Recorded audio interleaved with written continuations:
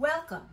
I'm Biba Schutz, studio jeweler and object maker in New York City.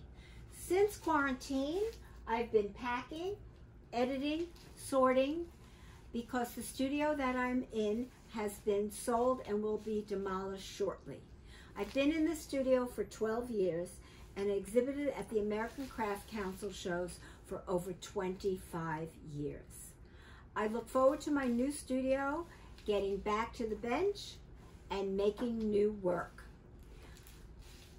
I want to thank the American Craft Council and my collectors for making it possible for me to build my studio practice and to grow my voice.